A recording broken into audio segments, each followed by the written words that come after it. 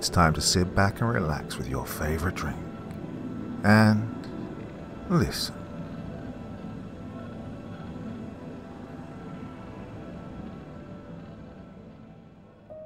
In tonight's tale of sci-fi adventure, Commander John Hanson recounts his harrowing adventure with the Electites of Space. The Vampires of Space by Sewell Peaslee Wright.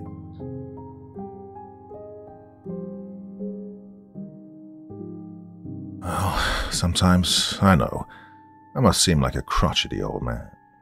Old John Hanson, they call me, and roll their eyes as if to say, of course, you have to forgive him on account of his age. But the joke isn't always on me. Not infrequently, I gain much amusement observing these cocky youngsters who strut around in the blue and silver uniforms of the service in which, till more or less recently, I bore the rank of commander. Yeah, there's young Creepen, for instance. Nice, clean youngster. Third officer, I believe, on the Calliope, one of the newest ships of the Special Patrol Service. He drops in to see me as often as he has leave here at base, to give me the latest news and to coax a yarn, if he can, about the old days. He's courteous, respectful, and yet just a shade condescending. Ah, the condescension of youth. Well, something new under the sun after all, sir, he commented the other day. That, incidentally, is a saying of Earth, whence the larger part of the service's officer personnel has always been drawn. Something new under the sun. Yeah, that saying probably dates back to an age long before man mastered space. Yes. I leaned back more comfortably, happy as always to hear my native Earth tongue, and to speak it. While the universal language has its obvious advantages, the speech of one's fathers wings thought straightest to the mind. What now? Creatures of space, announced Creepen importantly, in the fashion of one who brings surprising news. Electites, they call them. Beings who live in space. Things, anyway. I don't know what you'd call them beings. I looked past him, down a mighty corridor of my dimming years. Creatures that lived in space. I smiled and stroked my beard. Creatures perhaps twice the height of a man in their greatest dimension, in shape like a crescent, with blonded horns somewhat straightened near the tips, and drawn close together. I spoke slowly, drawing from my own store of memories. A pale red in color, intangible and yet... Oh, you've heard, sir, said Creepen disappointedly. My news is old. Yeah, I've heard, I nodded. Electites, they call them, eh? Well, that's the work of great scientific minds, I presume. Yeah, undoubtedly. Creepen started to wander restlessly around the room. He had a great respect for the laboratory men, with their white coats and their wise, solemn airs. He disliked exceedingly to have me present my views regarding these much overrated gentlemen. I've always been a man of action. Pottering over coils and glass vials and pages of figures has always struck me as something not to be included in a man's proper sphere of activity. Well, I believe I'll be leaving, sir. Just dropped in for a moment, Creepen continued. Thought perhaps you hadn't heard of the news. Seems to be causing a great deal of discussion among the officers at base. Something new under the sun, eh? I chuckled. Why, yes, you'll agree to that, sir, surely. I believe the lad was slightly upset by my chuckle. No one likes to bear old news. Oh, I'll agree to that, I said, smiling broadly now. It's easier than debating the matter, and an old man like me can't hope to hold his own in an argument with you quick-witted youngsters. I'd never really noticed, replied young Creepen, rather acidly. You were particularly averse to argument, sir. Rather the reverse. But I must be moving on. We're going off soon, and you know the routine here at base. He then saluted me, rather carelessly I should say, and I returned the salute with a crispness with which the gesture was rendered in my day. When he was gone, I turned to my desk and began searching in that huge and capacious drawer in which were kept, helter-skelter, the dusty and faded nondescript mementos of 1,000 adventures. I found, at last, what I was seeking.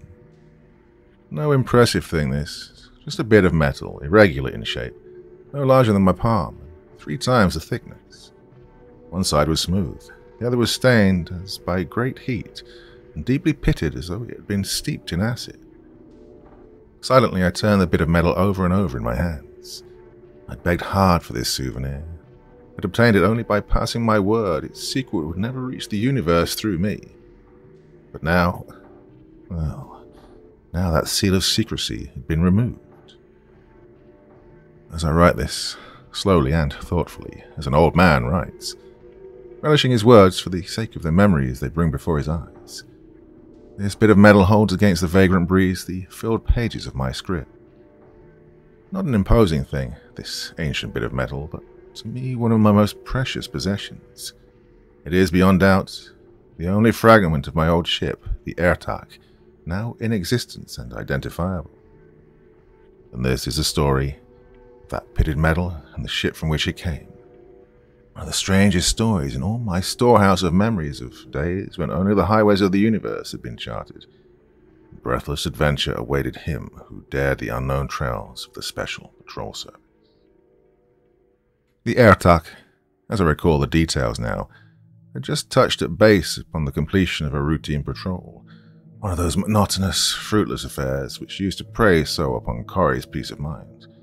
Now Corey was my first officer on the Ertak, the keenest seeker of trouble I'd ever known.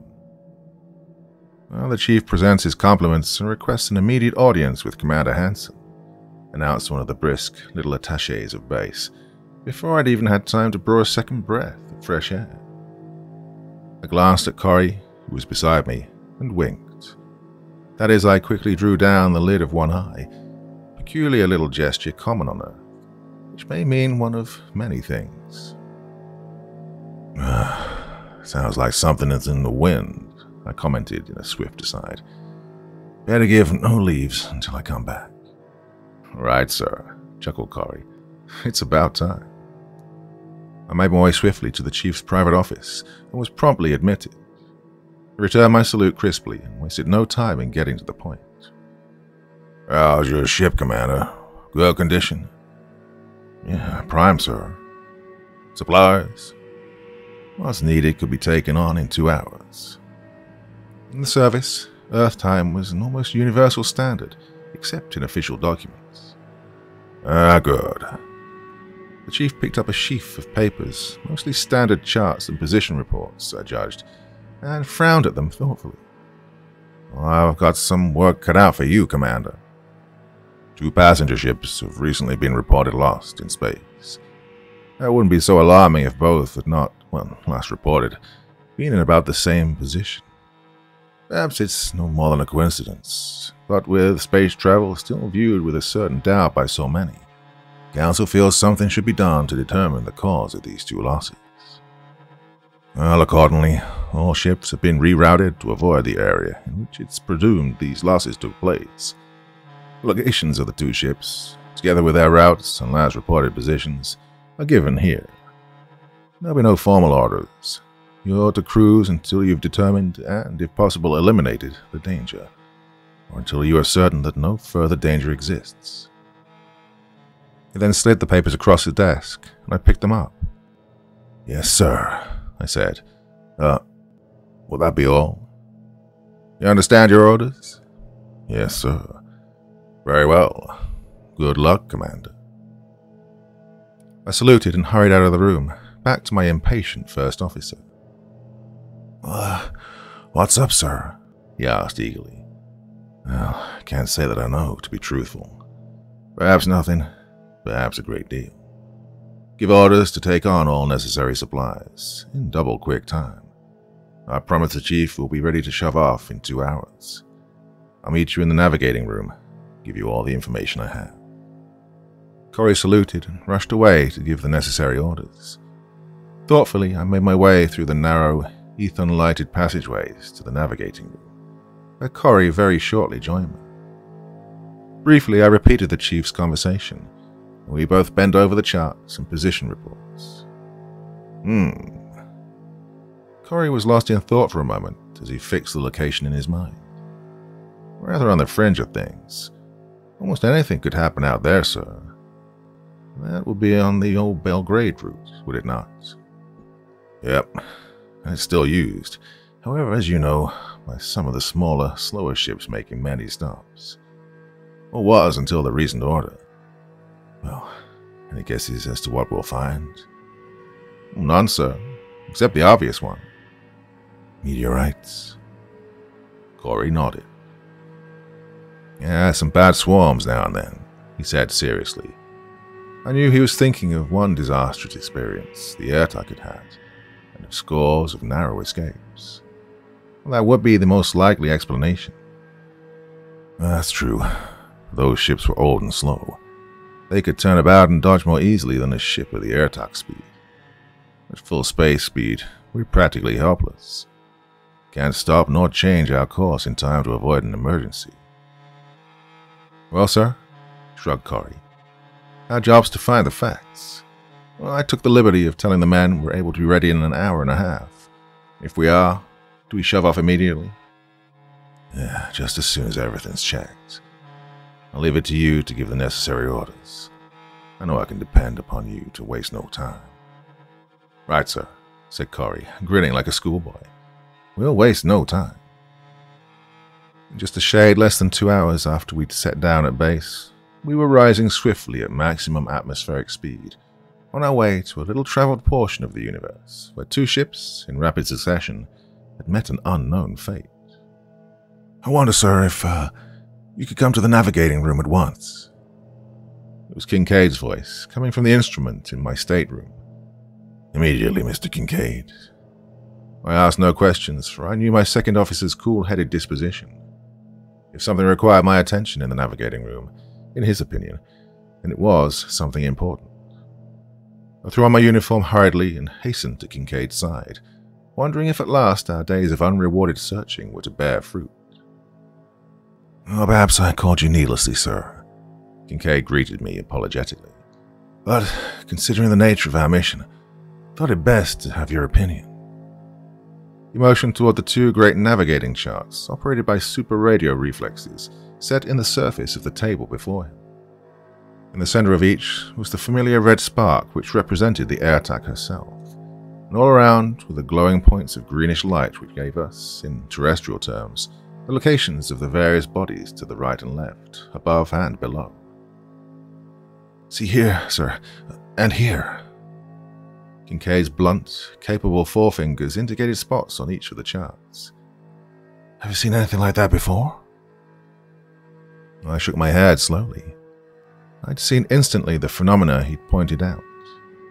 Using again the most understandable terminology, to our right and somewhat above us, nearer by far than any of the charted bodies, was something which registered on our charts as a dim and formless haze of pinkish light.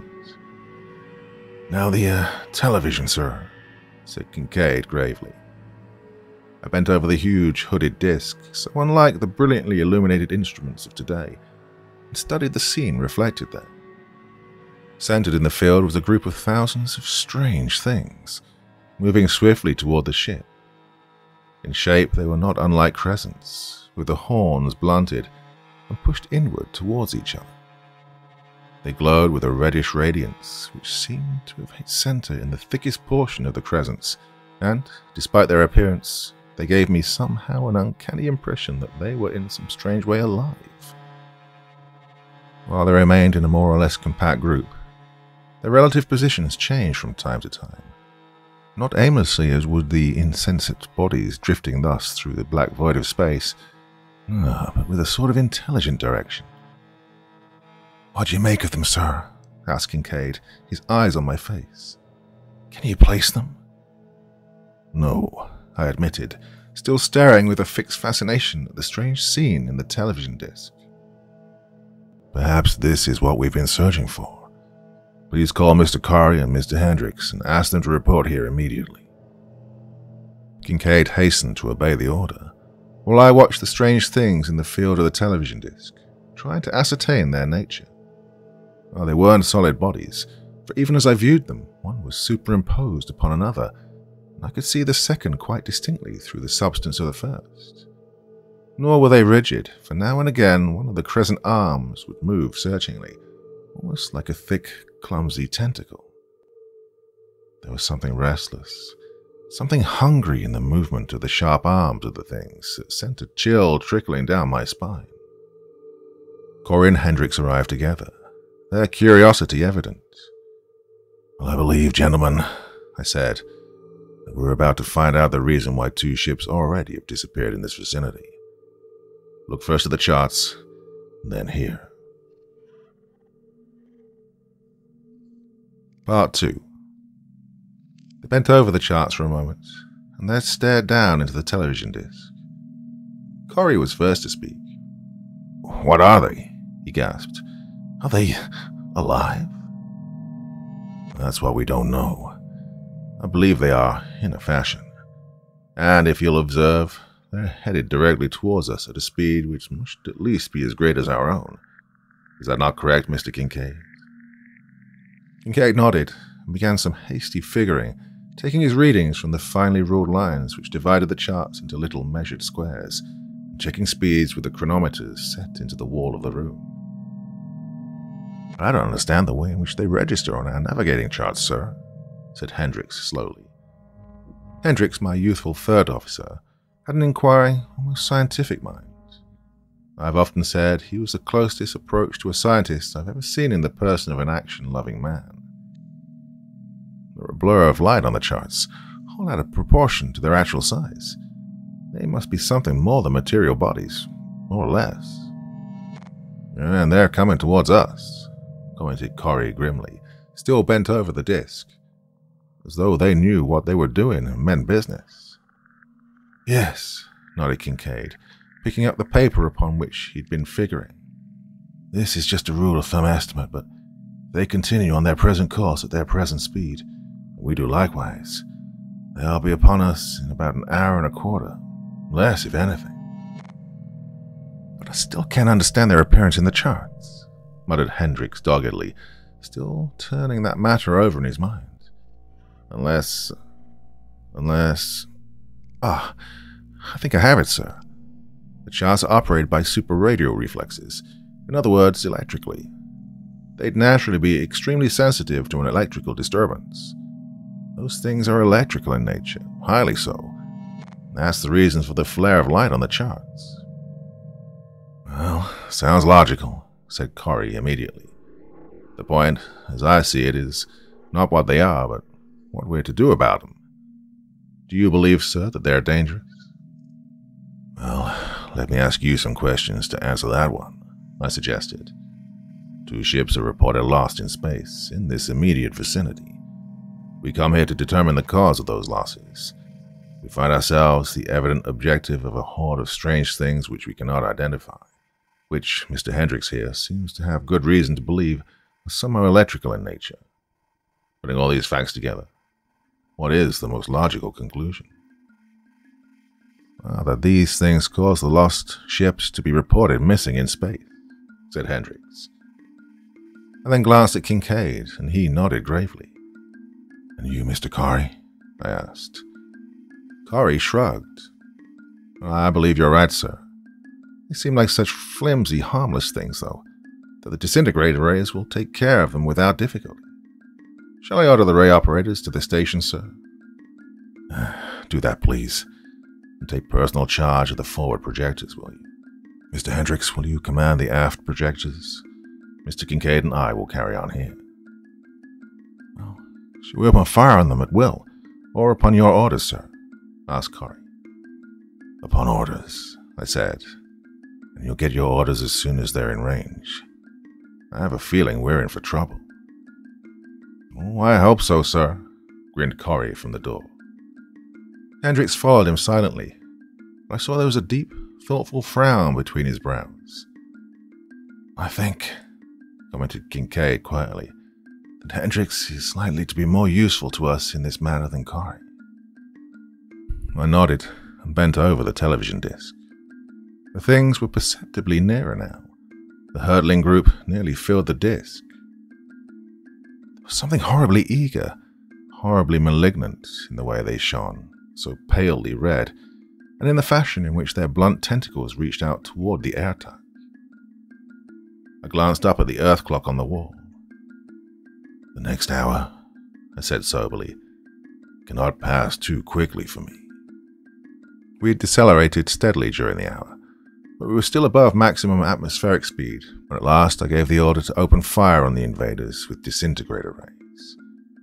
Well, they were close, but of course the rays are not as effective in space as when operating in a more favorable medium, and I wished to make sure of our prey. I pressed the attention signal to Corey's post, and he answered instantly. "Ready, Mr. Corey?" "Ready, sir." "Then commence action." Before I could repeat the command to Hendricks, I heard the deepening note of the atomic generators and knew Corey had already begun operations. Together, and silently, Kincaid and I bent over the television disc. We watched for a moment, and then, with one accord, lifted our heads and looked into each other's eyes. "Oh, no go, sir," said Kincaid quietly. I nodded. It was evident that the disintegrator rays were useless here. When they struck into the horde of crescent-shaped things coming so hungrily toward us, the things changed from red to a sickly yellowish pink and seemed to writhe as though in some discomfort. But that was all. "Well, perhaps at closer range?" ventured Kincaid. "Oh, I think not. If Mr. Hendricks is correct, and I believe he is, these things are not material. They're not matter, well, as we comprehend the word, and so they can't be disintegrated." "Then, sir, how are we to best them?" "First, we'll need to know more about them. For one thing, their mode of attack. We should know very soon, though. Please recall Mr. Hendricks, and then order all hands to their posts. We may be in for a fight." Hendricks came rushing in breathlessly. "The rays are useless, sir," he said. "They'll be on us in a few minutes. Any further orders?" "Not yet. Have you any ideas as to their mode of attack? What they can do to us?" "No, sir. Well, that is no reasonable idea." "Then what's your unreasonable theory, Mr. Hendricks?" "Well, I prefer to make further observation first," he replied. "They're close enough now, I think, to watch through the ports. Do I have your permission to unshutter one of the ports?" "Certainly, sir." The airtac, like all special patrol ships of the period, had but a few ports, and these were kept heavily shuttered. Her hull was double, and she was really two ships, one inside the other, the two skins being separated and braced by innumerable trusses. Between the outer and the inner skin, the air pressure was kept at about 1/2 of normal, thus distributing the strain of the pressure equally between the two hulls. In order to arrange for a port or an exit, it was necessary to bring the two skins close together at the desired point, and strengthen this weak point with many braces. As a further protection against an emergency, and a fighting ship must be prepared against all emergencies, the ports were shuttered with massive doors of solid metal, hermetically fitted. I'm explaining this so much in detail for the benefit of those not familiar with the ships of my day, and because this information is necessary that one may have a complete understanding of subsequent events. Hendricks, upon receiving my permission, sprang to one of the two ports in the navigating room and unshuttered it. "The lights, please," he asked over his shoulder. Kincaid nodded and switched off the ethon tubes which illuminated the room. The three of us then crowded around the recessed port. Well, the things were not only close, they were almost upon us. Even as we looked, one of them swept by the port so close that, save for the thick crystal, one might have reached out into space and touched it. The television disc had represented them very accurately. They were, in their greatest dimension, perhaps twice the height of a man, and at close range their reddish color was more brilliant than I'd imagined. In the thickest portion of the crescent, which seemed to be the nucleus, the radiance of the thing was almost blinding. It was obvious now that they were not material bodies. There were no definite boundaries to their bodies, in fact. They faded off into nothingness, into a sort of fringe, almost like a dim halo. An attention signal sounded sharply, and Kincaid groped his way swiftly to answer it. "It's Corey, sir," he said. "He reports his rays are utterly useless and asks for further orders." "Right, tell him to cease action and report here immediately." I turned to Hendricks, staring out the port beside me. "Well, what do you make of him now?" Before he could reply, Kincaid called out sharply. "Come here, sir. The charts are out of commission. We've gone blind." Well, that was true. The charts were no more than twin rectangles of lambent red flame, with a yellow spark glowing dimly in the center of each. The fine black lines ruled in the surface, showing clearly against the wavering red fire. "Mr. Hendricks," I snapped, "let's have your theory, reasonable or otherwise." Hendricks, his face pressed at an angle against one side of the port, turned toward me and swung the shutter into place. Kincaid snapped on the light.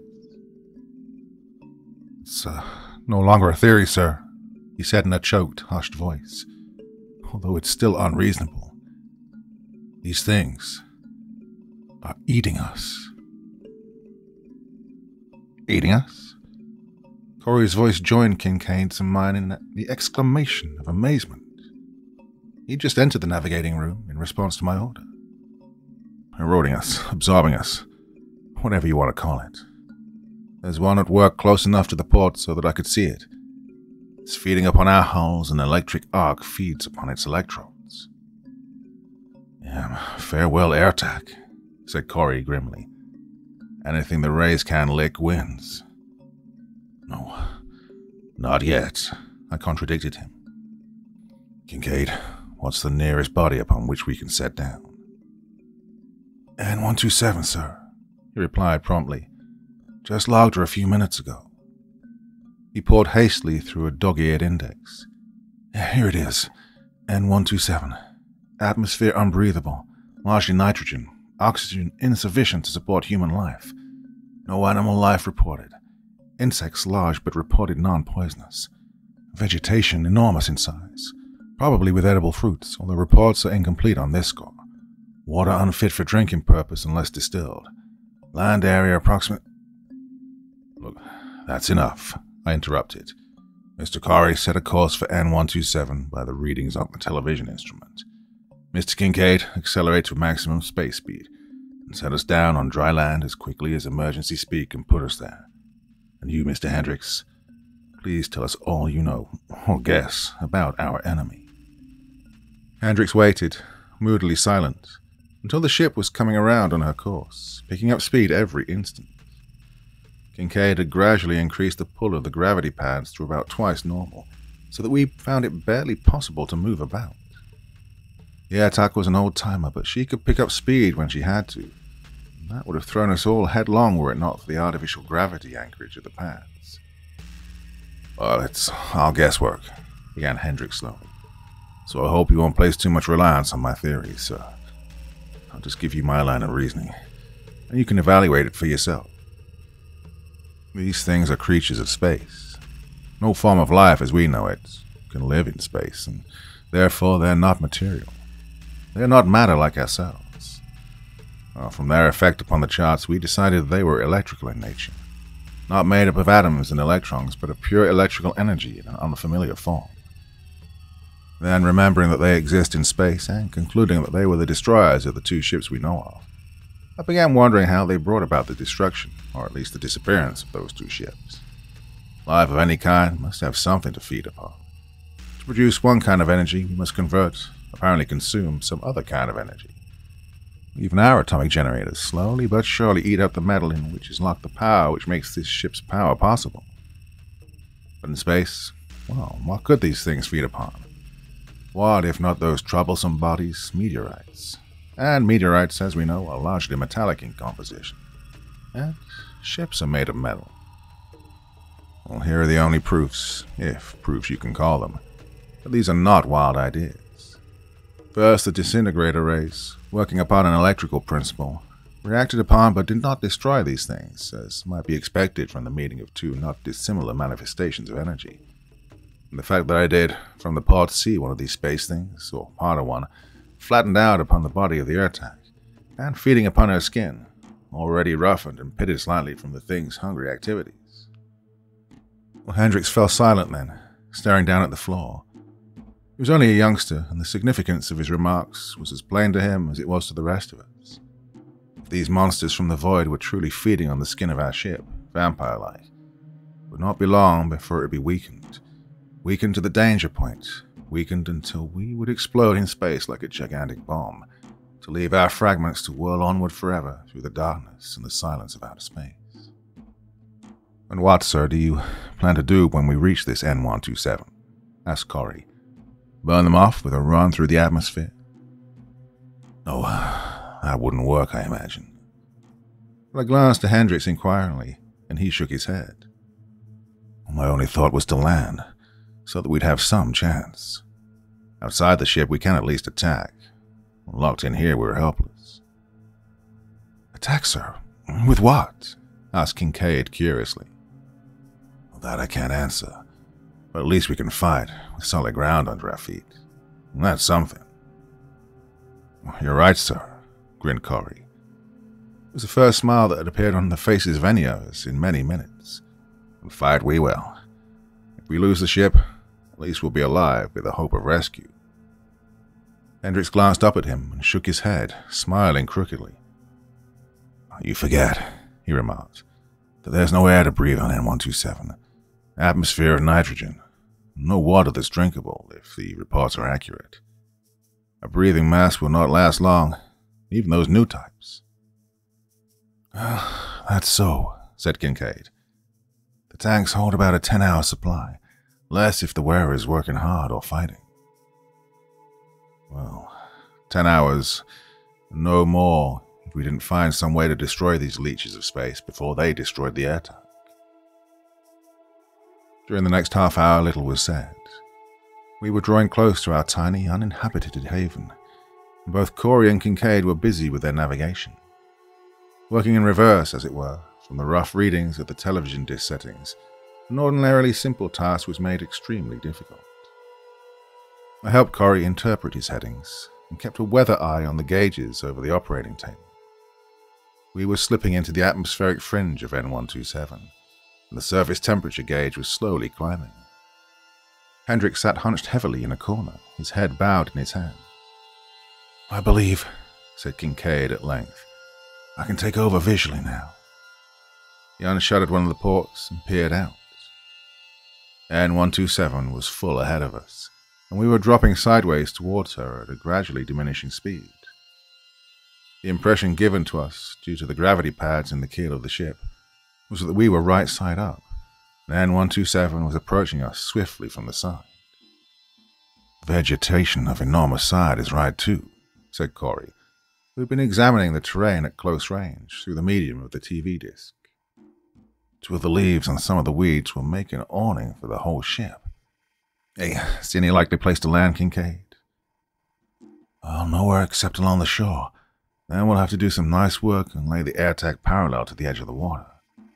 The beach is narrow, but apparently the only barren portion. Will that be all right, sir?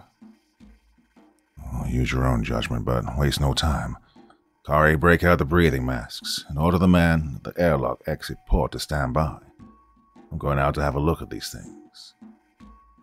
May I go with you, sir? Asked Hendricks sharply. Me? Pleaded Kincaid and Corey in chorus. You, Hendricks, but not you two. The ship needs officers, you know. Then why not me instead of you, sir? Argued Corey. You don't know what you're going to be up against. All the more reason I shouldn't be receiving any information secondhand, I said. And as for Hendricks, he's the laboratory man of the air tank. These things are his particular pets, right, Hendricks? Right, sir, said my third officer grimly. And Corey muttered under his breath, something which sounded very much like profanity, but I let it pass. I knew just how he felt. Part 3. Oh, I've never liked to wear a breathing mask. I feel shut in, frustrated, more or less helpless. The hiss of the air and the everlasting flip-flip of the exhaust valve disturb me. But they are very handy things to have when you walk out onto a world which has no breathable atmosphere. Well, you've probably seen, in the museums, the breathing masks of that period. They were very new and modern then, although they certainly appeared cumbersome by comparison with the devices of today. Our masks consisted of a huge shirt of airtight, light material which was belted in tightly around the waist and bloused out like an ancient balloon when inflated. The armholes were sealed by two heavy bands of elastic, close to the shoulders, and the headpiece was of thin copper, set with a broad, curved band of crystal which extended from one side to the other, across the front, giving the wearer a clear view of everything except that which was directly behind him. The balloon-like shirt, of course, was designed to hold a small reserve supply of air for an emergency should anything happen to the tank upon the shoulders, or the valve which released the air from it. Oh, they were cumbersome, uncomfortable things, but I donned mine and adjusted the menore, built into the helmet, to full strength. I wanted to be sure I kept in communication with both Hendricks and the sentries at the airlock exit, and of course inside the helmets verbal communication was impossible. I glanced at Hendricks and saw that he was ready and waiting. We were standing inside the airlock, and the mighty door of the port had just finished turning in its threads and was swinging back slowly on its massive gimbals. "Let's go, Hendricks," I emanated. "Remember, take no chances and keep your eyes open." "I remember, sir," replied Hendricks, and together we stepped out onto the coarse gravel of the beach. Before us, waves of an unhealthy, cloudy green rolled slowly, heavily shoreward. We had no eyes for this, nor for the amazing vegetation of the place, plainly visible on the curving shores. Took a few hurried steps away from the ship, and then turned to survey the monsters which had attacked it. Oh, they literally covered the ship. In several places their transparent, glowing bodies overlapped. The sides of the air attack, ordinarily polished and smooth as the surface of a mirror, were now dull and deeply eroded. "Notice, sir," emanated Hendricks excitedly, "how much brighter the things are. They are feeding, and they're growing stronger and more brilliant. Look out, sir, they're attacking. They're coming for our copper helmets." But I'd seen it as quickly as he had. Half a dozen of the glowing things, sensing in some way the presence of a metal which they apparently preferred to that of the air attack's hull, suddenly detached themselves and came swarming directly down upon us. I was standing closer to the ship than Hendricks, and they attacked me first. Several of them dropped upon me, their glowing bodies covering the vision piece and blinding me with their light. I waved my arms and started to run blindly, incoherent warnings coming to me through the menore from Hendricks and the sentries. These things had no weight, but they emitted a strange electric warmth which seemed to penetrate my entire body instantly as I ran, unseeingly, trying to find the ship, tearing at the fastenings of my mask as I ran. I could not, of course, enter the ship with these things clinging to my garments. Suddenly I felt water splash under my feet, felt its grateful coolness upon my legs, and with a gasp I realized I had, in my confusion, been running away from the ship instead of toward it. I stopped, trying to get a grip on myself. The belt of the breathing mask came loose, and I tore the thing from me, holding my breath and staring around wildly. The ship was only a few yards away, and Hendricks, his mask already off, was running toward me. "Back," I shouted. "I'm all right now. Get back." He hesitated for an instant until I caught up with him, and then together we gained the safety of the airlock. Without orders, the men swung shut the ponderous door, and Hendricks and I stood there panting and drawing in breaths of the air attack's clean, reviving air. "Well, that was one possibility that we overlooked, sir," said Hendricks. "Let's see what's happening." We opened the shutter of a port nearby and gazed out onto the beach we'd so hurriedly deserted. There were 3 or 4 of the glowing things huddled shapelessly around our abandoned suits. Ragged holes showed in several places in the thin copper helmets. Even as we looked, they dissolved into nothingness, and after a few seconds of hesitation, the thing swarmed swiftly back to the ship. "Well," I commented, trying to keep my voice reasonably free from the feelings which gripped me. "I believe we're beaten, Hendricks. At least we're helpless against them. Our only chance is that they'll leave before they've eaten through the second skin. So long as we still have that, we can live, and perhaps be found." "I doubt they'll leave us while there's a scrap of metal left, sir," said Hendricks slowly. "Something's brought them from their usual haunts. There's no reason why they should leave a certainty for an uncertainty. But we're not quite through trying. I saw something. Do I have your permission to take another try at them? Alone, sir?" "You got any chance of success, lad?" I asked, searching his eyes. "Well, a chance, sir," he replied, his glance never wavering. "I can be ready in a few minutes." "Then go ahead, on one condition. That you let me come with you." "Very good, sir, as you wish. Have 2 other breathing masks ready. I'll be back very soon." And then he left me hastily, taking the steps to the companionway 2 at a time. It was nearly an hour before Hendricks returned, bringing with him 2 of the most amazing pieces of apparatus I've ever seen. To make each of them, he'd taken a flask of compressed air from our emergency stores and run a flexible tube from it to a cylindrical drinking water container. Another tube, which I recognized as being a part of our fire extinguishers, and terminating in a metal nozzle, sprouted from the water container. Both tubes were securely sealed into the mouth of the metal cylinder, and lengths of hastily knotted rope had been bound around each contrivance so that the 2 heavy containers, the air flask and the small water tank, could be slung from the shoulders. "Here, sir," he said hastily. "Get into the breathing mask and put on these things as you see me do. No time to explain anything now, except this. As soon as you're outside the ship, turn the valve that opens the compressed air flask. Hold this hose, coming from the water container, in your right hand. Don't touch the metal nozzle. Use that hose just as you'd use a portable disintegrator ray projector." Well, I nodded and followed his instructions as swiftly as possible.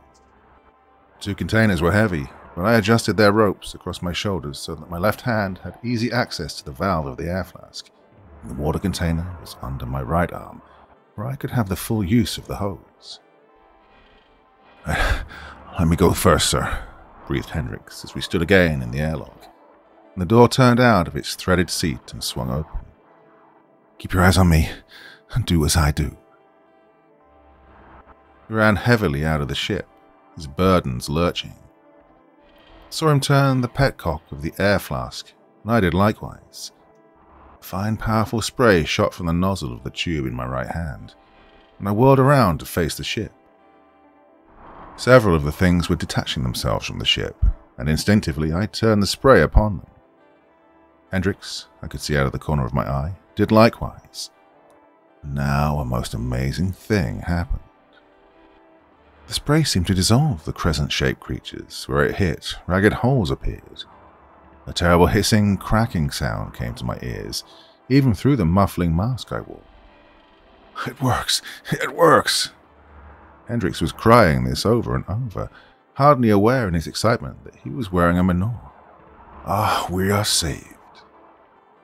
I put down 3 of the things in as many seconds. The central nucleus, in the thickest portion of the crescent, was always the last to go. It seemed to explode in a little shower of crackling sparks. Hendricks accounted for 4 in the same length of time. "Oh, keep back, sir," he ordered in a sort of happy delirium. "Let them come to us. We'll get them as they come, and they'll come all right. Look at them. Look at them. Right, quick, sir." The thing showed no fear, no intelligence. One by one, they sensed the nearness of the copper helmets we wore and detached themselves from the ship.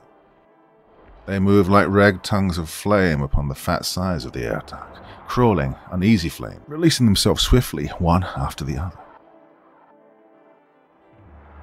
Our sprays met them in mid-air, and they dissolved like mist, one after the other. I directed my death-dealing spray with a grim delight, and as each glowing heart crackled and exploded, I chuckled to myself. Oh, the sweat was running down my face. I was shaking with excitement.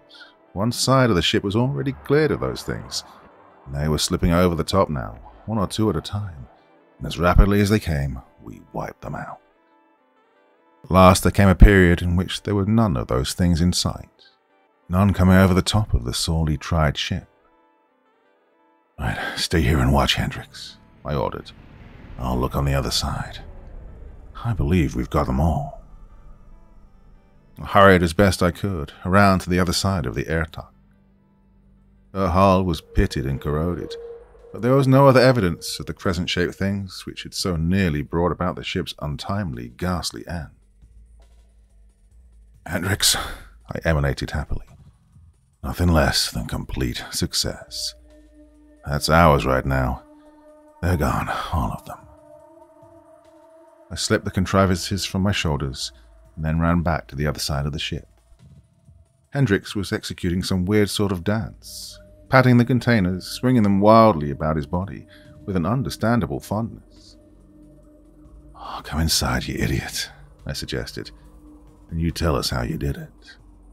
And see how it feels to be a hero." "Well, it was just luck," Hendricks tried to make us believe a few minutes later, when Kincaid, Corrie, and myself were through slapping his back and shaking his hands. "When you, sir, splashed into the water, I'd just torn off my mask. I saw some of the water fall on one of the things clustered upon your helmet, and I distinctly heard it hiss as it fell. And where it fell, it made a ragged hole, which very slowly closed up, leaving a dim spot in the tentacle where the hole had been. As I figure it, the water, to put it crudely, short-circuited the electrical energy of the things. That, too, is just a guess, but I think it's a good one. Of course, it was a long shot, but seemed like our only one. There was nothing more or less than acidulated water in those containers, and the air flasks, of course, were merely to supply the pressure to throw the water out in a powerful spray. It happened to work. There isn't anybody happier about that than I am. I'm young, and there's lots of things I want to do before I bleach my bones on a little deserted world like this. A place that isn't even important enough to have a name. Oh, this was typical of Hendricks. He was a practical scientist, willing and eager to try out his own devices. A man of action first, as a man should be. Well, none of us, I think, spent a really easy moment till the Ertak was back at base. Our outer hull was weakened by at least half. We were obliged to increase the degree of vacuum there and thus place the major portion of the load on the inner skin. It was a tricky business, but those old ships were solidly built, and we made it. As soon as I completed my report to the chief, the Ertak was sent instantly to a secret field under heavy guard, and a new outer hull put in place. "This can't be made public," the chief warned me. "It would ruin the whole future of space travel. People are just learning to accept it as a matter of course. You will swear your man to utter secrecy, and pass me your word, on behalf of your others and yourself, that you will not divulge any details of this trip." Well, the scientists, of course, questioned me for days. They turned up their noses at the crude apparatus Hendricks had made, and which had saved the Ertak and all her crew. But they kept it, I noticed, for future reference. And all ships were immediately supplied with devices very similar, but more compact, the use of which only chief officers knew. And the scientists, to my knowledge, never did improve greatly on the model made for them by my third officer. Whether or not these devices were ever used, I don't know. The Silver Sleeves at base are a closed-mouthed crew. Hendricks always held that the group of things which so nearly caused the deaths of all of us had wandered into our portion of the universe now, from some part of space beyond the fringe of our knowledge. That the same source which supplied one brood may supply another. Evidently from young Creepen's report, this has now happened. And since starting this account, I have determined why the powers that be are willing now to have the knowledge made public. The new silicide coating with which all spaceships have been covered is proof against all electrical action. Well, that it's smoother and reduces friction is, in my opinion, no more than a rather halty explanation. It is, in reality, the decidedly belated scientific answer to a question raised back in the heyday of the attack, and my own youth. Well, that was many, many years ago, as the crabbed, uncertain writing on these pages proves. And now, rather thankfully, I'm about to place the last of these pages under the curious weight which has held the others in place as I've written. That irregular bit of metal from the hull of the airtag, so deeply pitted on the one side, where those hungry things had sapped our precious strength. Electites, the scientists have dubbed these strange crescent-shaped things, young Creepen said. Electites, something new under the sun. Well, new to this generation perhaps, but not to old John Hanson.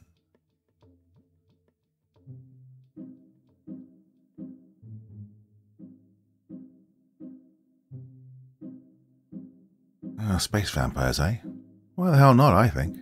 Well, another one of the old school classics there from back in the 1930s.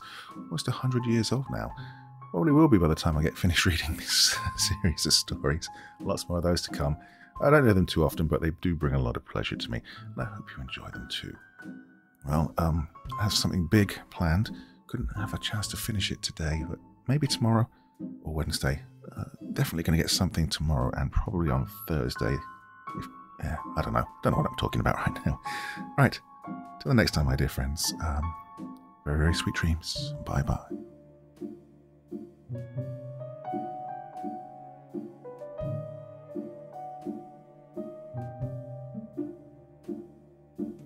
Thank you so much for taking the time to listen to this story today. Really means a lot to me and to the author of the story, of course.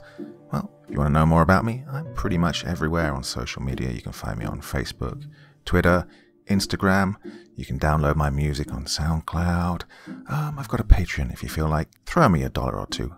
Very much appreciated. And of course, on Reddit, I have a place where you can leave stories if you want me to read one that you've written. Well, hoping to see you all again very soon.